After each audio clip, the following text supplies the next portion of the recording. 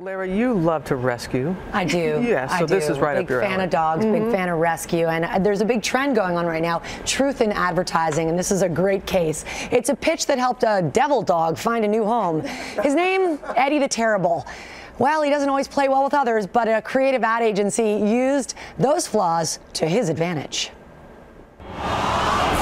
It's the chilling commercial that's less about pet adoption and more about Breaking Bad.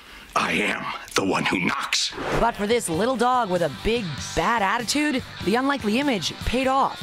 Meet Teddy, the 2-year-old Chihuahua whose bite is as big as his bark. After 15 months with no takers, the Humane Society in Silicon Valley worried he might never be adopted.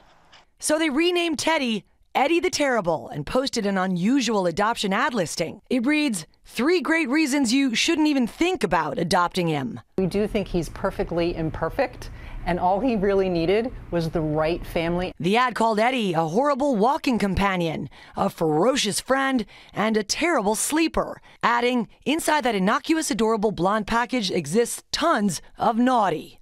They even warned, Eddie's never actually bitten anyone, but we're not saying it could never happen. An estimated 4 million dogs are in animal shelters across the country, and only about a third of them get adopted.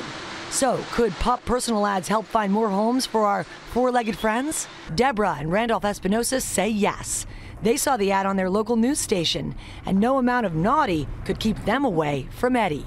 When I saw his face, that's when I said, wow, that is a cute dog. I believe we found the perfect dog for our family.